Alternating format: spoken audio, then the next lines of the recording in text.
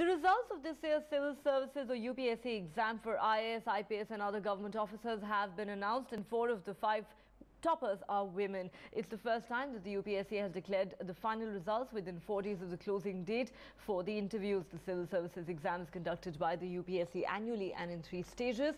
The preliminary exam, the mains and finally the interviews to select suitable candidates for the elite Indian Administrative Service, the Indian Foreign Service and the Indian Police Service, amongst others.